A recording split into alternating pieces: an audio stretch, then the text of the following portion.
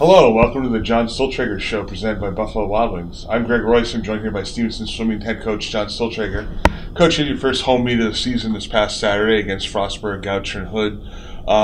Women, several strong individual performances, and to beat Hood. Just take us through that, through Saturday. Yeah, Saturday was a good meet. Again, the kids are working really hard, and we're a little different than some other sports where we don't kind of rest for our meets. We kind of swim through them, swim really hard. We had an extremely difficult practice on Friday, and I asked the kids to get up and swim on Saturday and swim fast, and we had some really good swims on Saturday, and I was pretty impressed by them.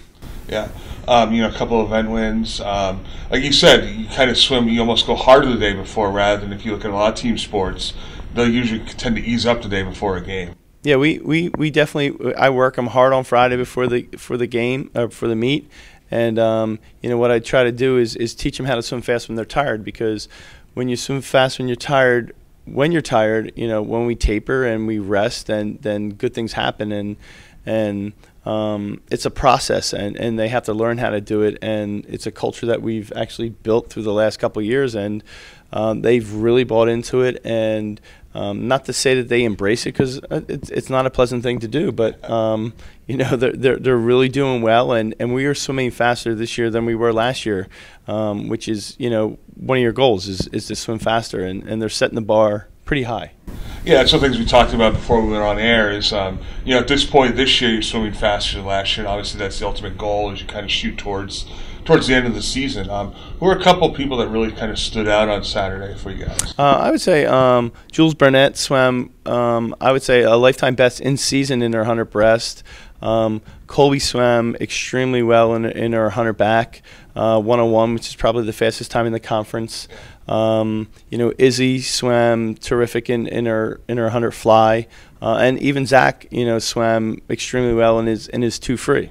Yeah, I know. I noticed that Zach had a couple, top 3 finishes, and I know he's kind of out there by himself, but he's swimming hard and keeps working hard and performing. Yeah, and we have some lofty goals for him. Again, the men are a bit small this year, but for his conference meet, he's looking to do some big things and maybe even win a conference event this year, and he's working hard to do it, and again, he's putting forth the work, and he's leading by example. Yeah.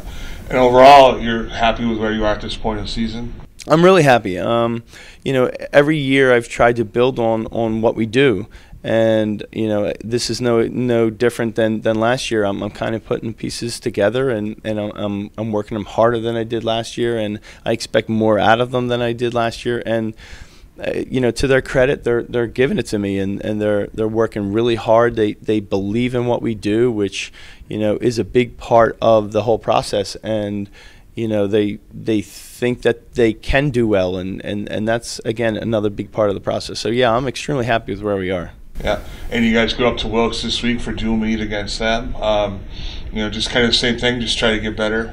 Yeah, I mean every week what you try to do is teach them a little something from meet to meet. Again, it's not the wins and losses that really matter to me. It's more how do you swim each race, and how do you perform each week. And again, it's a difficult week already this week, and it's a 3-hour bus ride up to Wilkes, and we're going to get off the bus, we're going to warm up, and we will swim hard. That much I can guarantee you.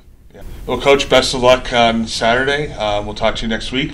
For John Stuhltrager, I'm Greg Royce. This has been the John Stuhltrager Show.